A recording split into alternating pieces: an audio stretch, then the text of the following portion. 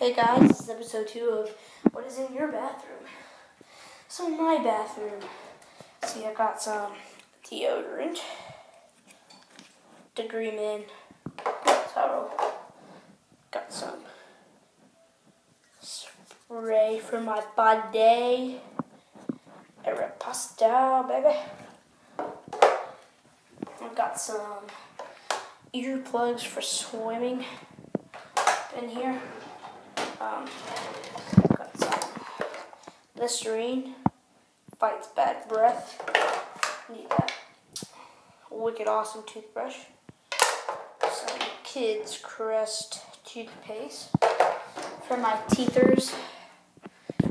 Then on my brother's side, there's a lot of stuff over here, like Proactive and all that other junk. So we'll move on into the bathroom. I've got some Axe from my body, cause that's awesome. I got my toilet right here. Say hi, toilet. A ghost sits on my toilet at night. His name is Jenny.